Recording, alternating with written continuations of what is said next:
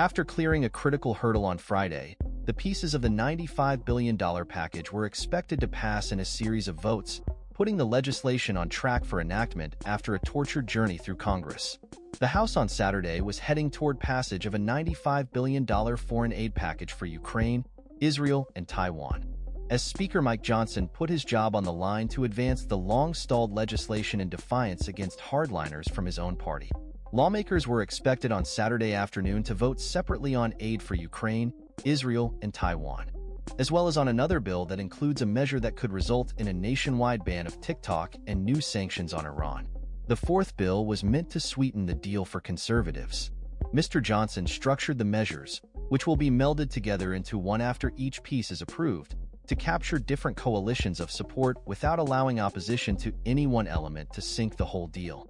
Each of the aid bills for the three nations is expected to pass overwhelmingly, and the Senate is expected to take it up quickly and send the legislation to President Biden's desk, capping its tortured path to enactment. The legislation includes $60 billion for Kyiv, $26 billion for Israel and humanitarian aid for civilians in conflict zones, including Gaza, and $8 billion for the Indo-Pacific. It would direct the president to seek repayment from the Ukrainian government of $10 billion in economic assistance, a stipulation supported by former President Donald J. Trump, who has pushed for any aid to Ukraine to be in the form of a loan. But the legislation also would allow the president to forgive those loans starting in 2026. The scene that is expected to play out on the House floor on Saturday will reflect both the broad bipartisan support in Congress for continuing to help the Ukrainian military beat back Russian forces, and the extraordinary political risk taken by Mr. Johnson to defy the anti-interventionist wing of his party who had blocked the measure for months. In the end, the Speaker, himself an ultra-conservative who had previously voted against funding Ukraine's war effort, circumvented his right flank and was relying on Democrats to push the measure through. For months, it was uncertain whether Congress would approve another round of funding for Ukraine, even as the momentum of the war in Ukraine shifted in Russia's favor. Republicans dug in against another aid package for Kyiv unless President Biden agreed to stringent anti-immigration measures, and then refused to take up legislation that paired the aid with stiffer border enforcement provisions.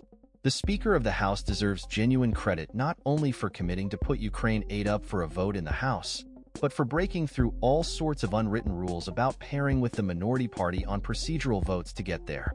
The move doesn't just put Johnson's job in jeopardy, either now or down the line. It will forever tarnish his name and reputation among the MAGA right. It's not merely that he's putting the bill on the floor and not through some sneaky, backdoor way, like quietly blessing a discharge petition, but that he's actively making the case for the historic purpose of this moment. The Donald Trump trial in New York began Monday with a lil voir dire action, as jurors were seated at a reasonably fast clip. Nevertheless, the tedium of jury selection and pretrial motions can be an exhausting affair for defendants whose ruined brains require round-the-clock visceral stimulation. And so the New York Times reported on the first day that Trump appeared to nod off a few times, his mouth going slack and his head drooping onto his chest, and that the former president's lawyer passed him notes for several minutes before Mr. Trump appeared to jolt awake and notice them. We wouldn't be surprised if it was Trump's lawyers who were slipping tranquilizers into his Diet Cokes. Trump is repeatedly walking right up to, and arguably past, the line of his gag order to not trash participants in the trial. The prosecutors in the case are now arguing that he did cross it, a question that will be heard formally in the court next week.